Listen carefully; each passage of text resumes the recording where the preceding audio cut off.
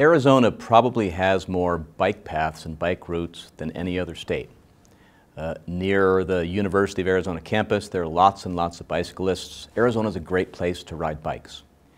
But frequently, bicyclists are sharing the road with motorists.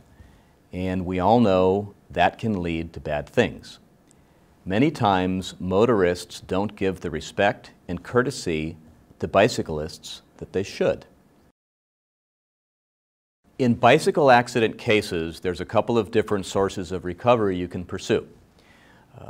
Many times a car hits a bike and a claim can be made against the driver's insurance company.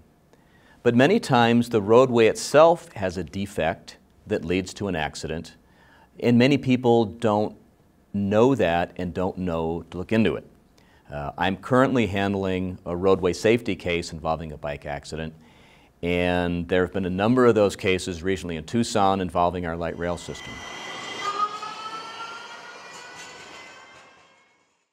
Years ago, my firm handled a bicycle accident case where a doctor was riding a bike in southern Arizona, and he was on a bike path, and the bike path had a road grate, a sewer grate, where the grate essentially went the same direction as the road, if that makes sense.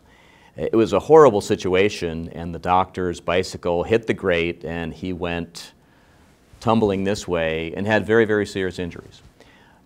We sued a government defendant, proved that the road was negligently designed, and got a great result for a very deserving but unfortunate client.